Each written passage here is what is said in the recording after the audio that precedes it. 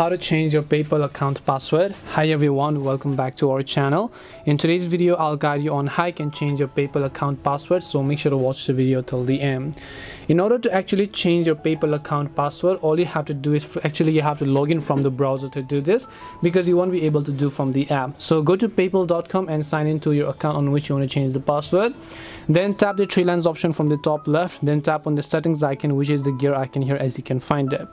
Once you tap on the settings icon, you're going to come to this page where you have to simply navigate to security tab.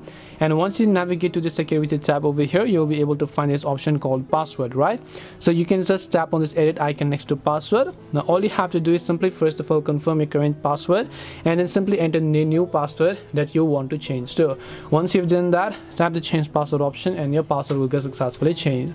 This way you can change your password on PayPal. Hope this video was very helpful. If you have got any more questions, feel free to leave them down. Thank you very much for watching till the end of this tutorial, and see you soon in the next video.